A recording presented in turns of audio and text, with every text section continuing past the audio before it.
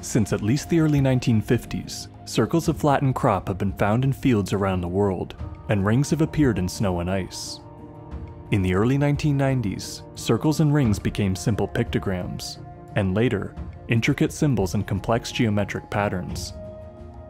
Though many now dismiss the formations as man-made hoaxes inspired by a pair of artists in Hampshire, England, analysis of the affected plants and soil shows that the genuine circles could not have been laid by hand. Whatever hoaxes occur today, science can distinguish them from a much older phenomenon that is not so easily explained.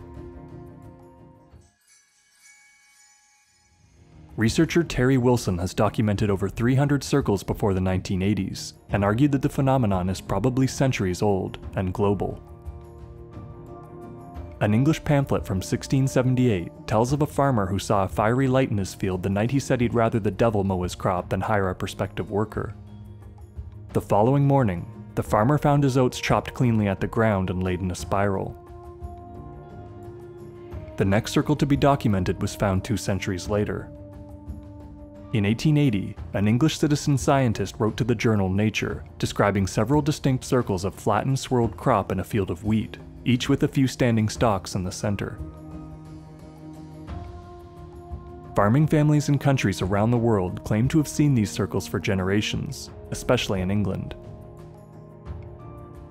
Few of these were documented until the late 20th century, but in 1937, a British archaeological journal published a report on 3.5 clearly defined circles of beaten down crop in a field of barley, and included the first ever photo of a possible circle.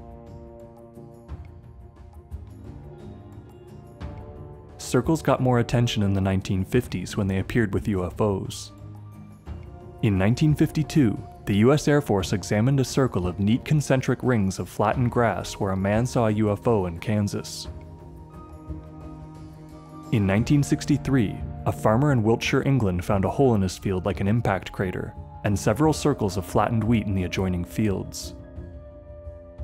The astronomer Patrick Moore inspected one of these formations, and wrote in New Scientist that it had well-defined edges, a spiral lay, and a few standing stalks in the center.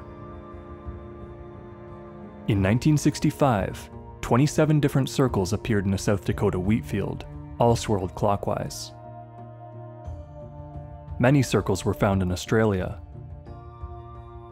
In 1966, a farmer near Tully in Queensland saw a saucer-shaped object rise from a swamp and leave a swirl of bent reeds on the surface of the water. More circles were found elsewhere in the swamp. The next year, the Canadian Department of Defense investigated 3 circles in Alberta, and in 1979, Chris Rutkowski published the world's first article on the ring phenomenon in Manitoba. But circles rarely got major media attention, and were generally considered to be a side effect of UFO activity. In 1976, a farmhand in Hampshire, England found a circle in a field of wheat. Then 2 years later, he found a group of 5 and took a picture.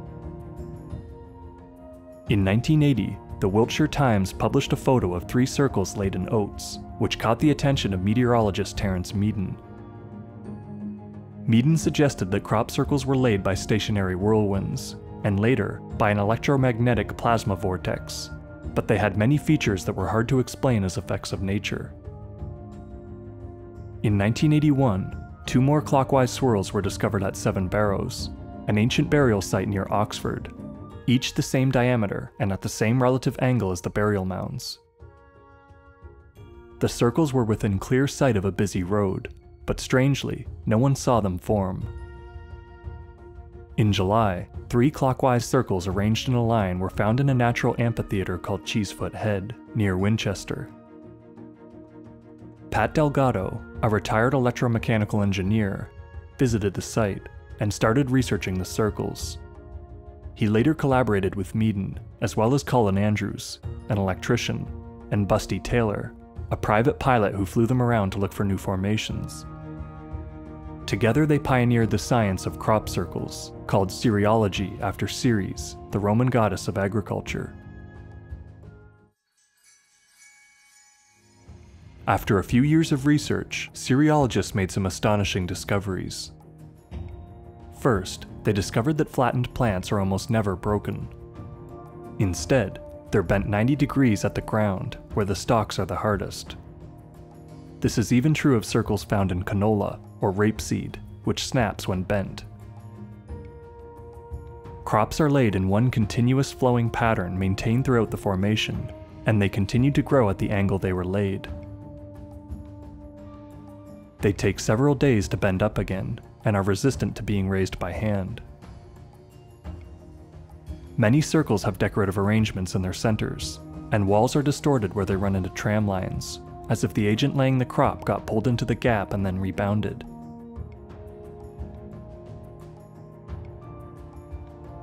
Stalks are often lightly charred, as if flash burned, and flies are found melted onto wheat heads. Genuine formations are almost always spotless on the first visit, free of footprints even in the mud, and with no paths of trampled crop to the field's end, like the ones that visitors leave. The phenomenon is global, though most of the world's formations occur in southern England. Here, formations tend to appear near sites of historical significance, such as ancient burial mounds and Roman ruins. Many are found near Stonehenge, for example, and Silbury Hill. Most circles appear close to bodies of water, man-made ponds or subterranean aquifers, and more frequently where the water table is closest to the surface. They also tend to appear in areas with large military installations. Military helicopters have several times been seen inspecting formations. Delgado and Andrews have both been chased from fields by British helicopters, and the US military once plowed a circle in Kansas and covered it in shredded crops. People experience a range of anomalous phenomena in connection with the circles.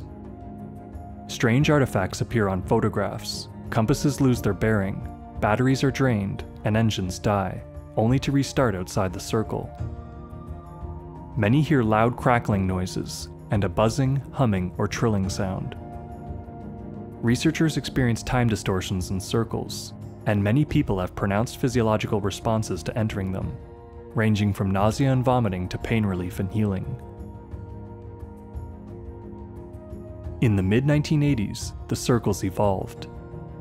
Some appeared with rings and different lays. Some were rotated counterclockwise, some were S-curved, and others were laid in layers.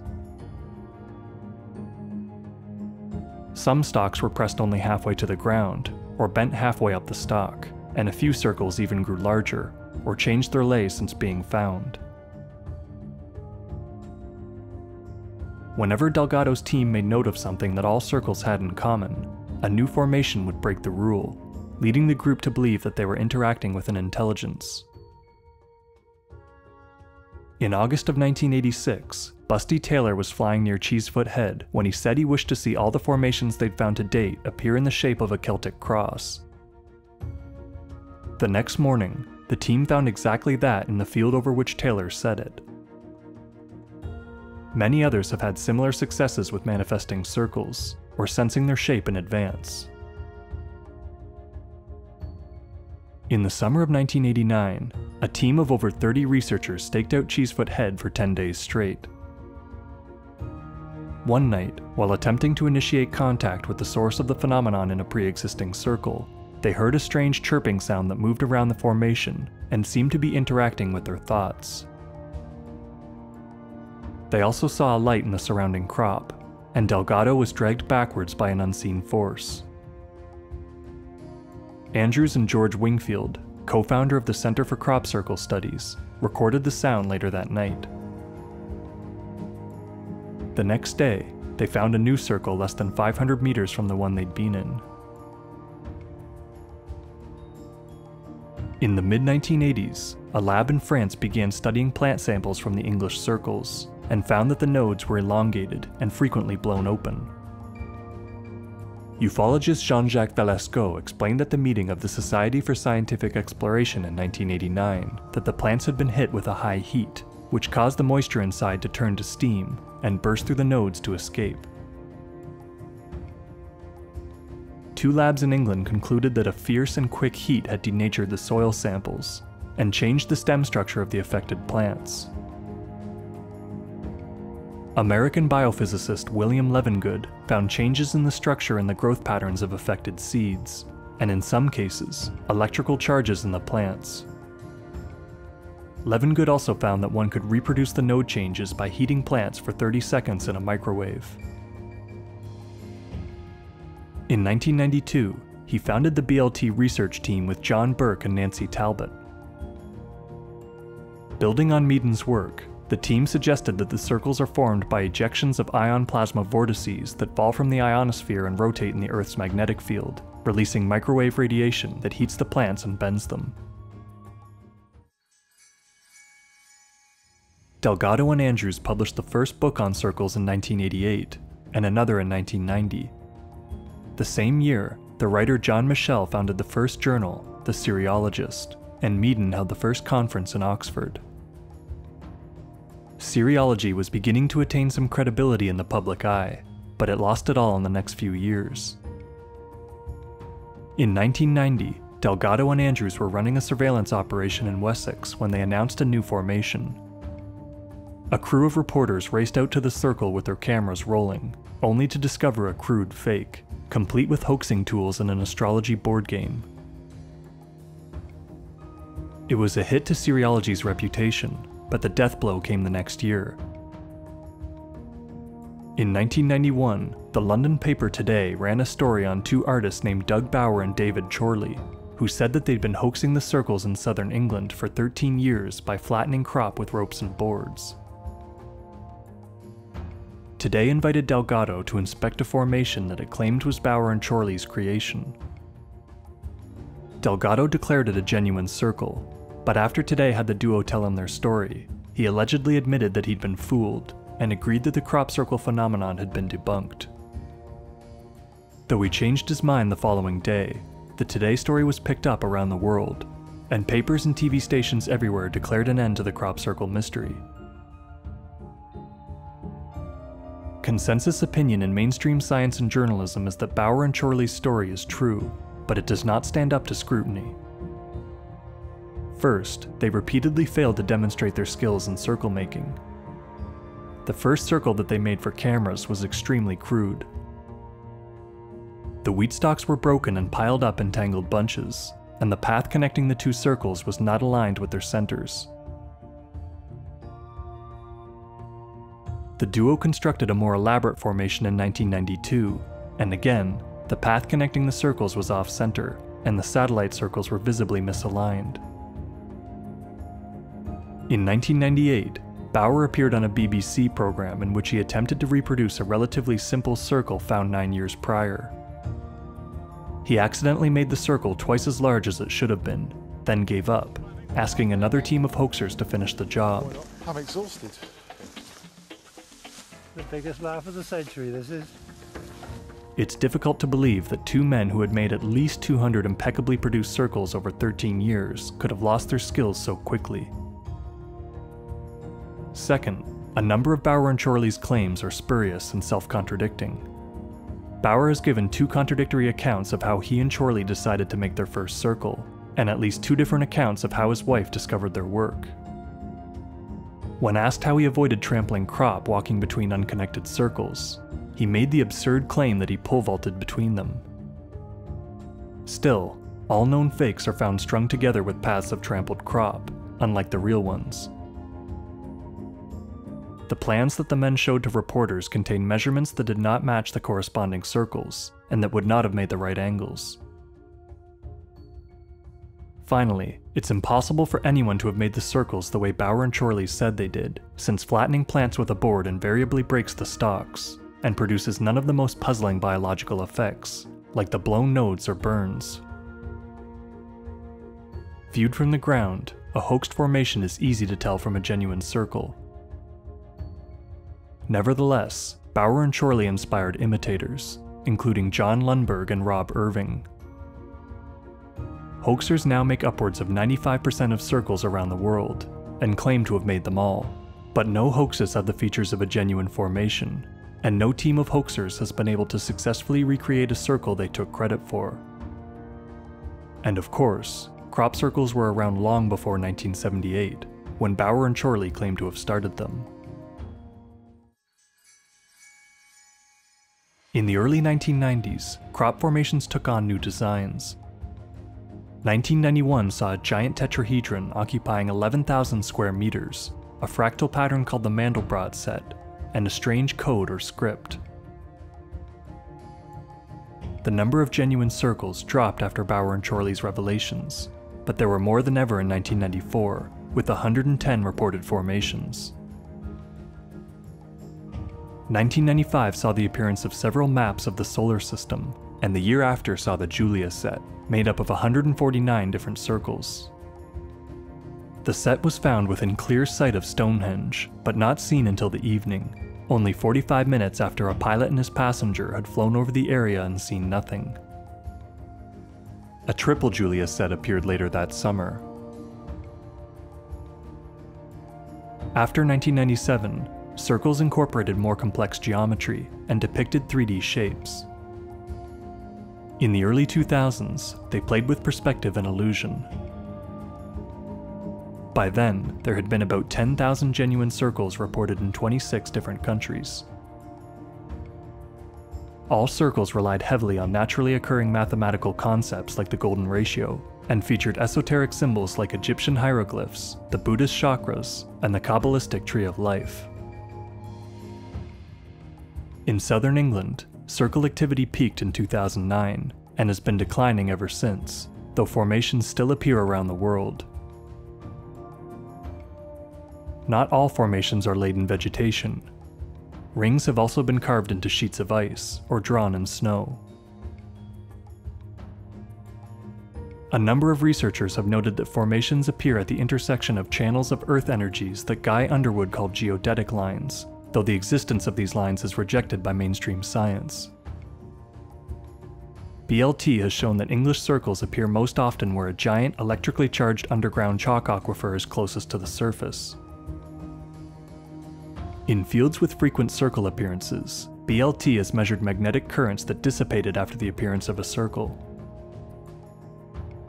The roots of plants in circles are also known to grow out in the opposite direction of the flattened stalk, suggesting a local change in the Earth's magnetic or gravitational fields. Some people claim to have seen circles being created. Witnesses claim that the crop is laid in a single fluid motion with no visible cause, and that clouds of steam or mist are created in the process. Some say it takes a few seconds, some a few minutes. People frequently see UFOs before or after a circle's appearance, and many see little balls of light. Several times these balls of light have been filmed and photographed. People also see columns of light before a circle's appearance, and have photographed these as well. There are many theories on the creative force behind the circles. Thalasco and ufologist Jacques Vallée suggested that the British military created the circles in trying to calibrate a secret-focused microwave beam technology, but many feel that the makers are not human. Andrews stated that he believes the circles are manifested by some intelligent Earth force capable of interacting with human consciousness.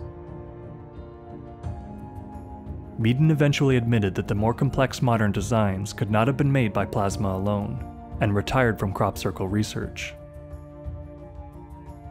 Freddy Silva, who worked with Andrews, has argued that the crops are laid with the use of sound. A number of experimenters dating back to the late 18th century have shown that when a fine granular substance is placed on a surface vibrating at a consistent tone, it arranges itself into complex geometric patterns. Flattened crops may be similarly patterned after inaudible vibrations. Delgado died in 2009, but Andrews and Taylor continue their studies, and Nancy Talbot continues the work of her past colleagues at BLT. Notable researchers today include Lucy Pringle, Freddy Silva, and Richard Taylor, among others. While hoaxes are common, it is quite clear that some circles, at least, are something more than human art. Trampling crop by mechanical means results in broken stalks, not bent ones, and it does not stretch a plant's nodes or blow them open. All evidence points to the fact that the plants in crop circle formations have been subjected to intense but short and selective heating, as if by a plasma vortex or focused microwave beam. Whether this force is natural, military, or of some unknown origin altogether is still up for debate, but it started long before the hoaxers.